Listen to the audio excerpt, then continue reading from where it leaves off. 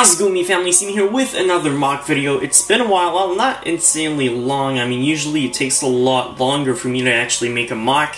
They just happen whenever they happen, whenever I need to make something special for my stop motions. So, today I'm going to show you how to build the blade staff, which is kind of like a staff I build, or a prop for my stop motions. When I started my channel, my first legitimate English video was me, you know, building this mock mega weapon. So I'm kind of paying homage to that video by creating another sort of weapon, but that video, I mean, it sucked a lot, but it was funny, and it was the beginning of me doing other things in stop motions, and the beginning of me doing something in English.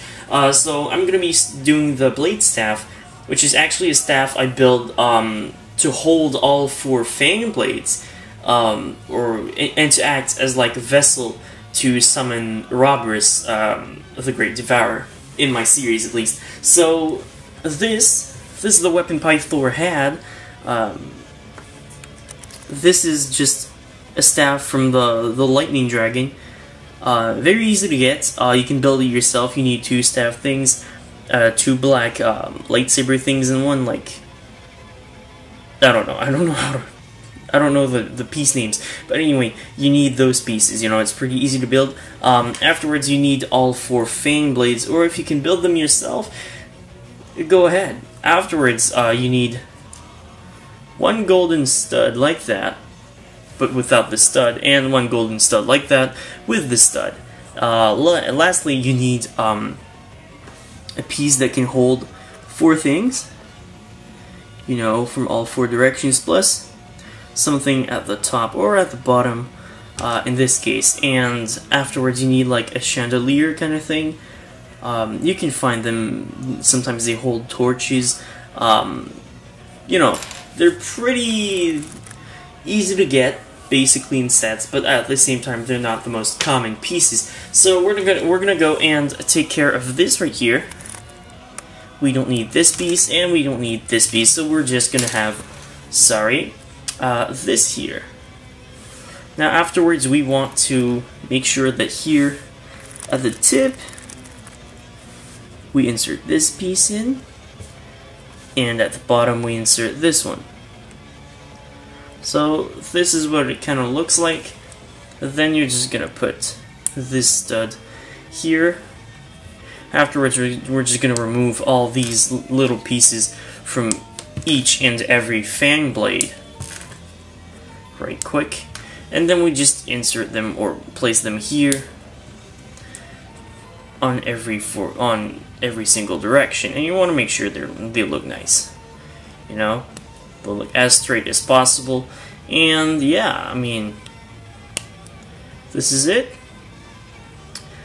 Looks good. And this, you know, I had to make sure every single stud or every single piece appeared in there at some point, somewhere, because, you know, it has to represent the 4 fang blades. Now we're left with like all these semi-fang blade things. So you want to take this piece and insert it in the hole there, because if you do, the other part before, it just won't fit. And sometimes you'll have difficulty placing that piece here, so you want to take something like that and just push it in. Afterwards, we're gonna have all 4 of these in there, but you want to make sure like the tip of the blade is facing the exterior and not the interior, or else it will not fit. Or I mean, yeah, it will fit, but it won't really work well, and it won't be as beautiful. So I want to do this, and lastly this. Perfect. Now I'm just gonna be, there you go. Perfect. Let's just zoom out a bit. Nice. And see, this is essentially the blade staff.